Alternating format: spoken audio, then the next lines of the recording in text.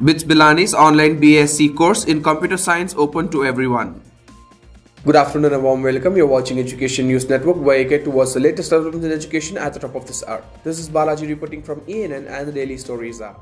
The Birla Institute of Technology and Science with Pilani has launched the Bachelor in Computer Science course in the online mode. The course will be offered via the educational platform Coursera, and it is open for anyone and everyone interested. Students who have cleared the class 12th in any stream can opt for this course. It can be opted by the students who have already enrolled in colleges as well as for the working professionals. This program is offered twice in the year, November and July. Applications are open for the November session.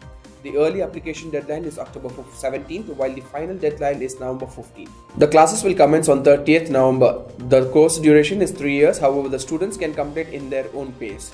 The maximum time allocated to complete the degree is 6 years.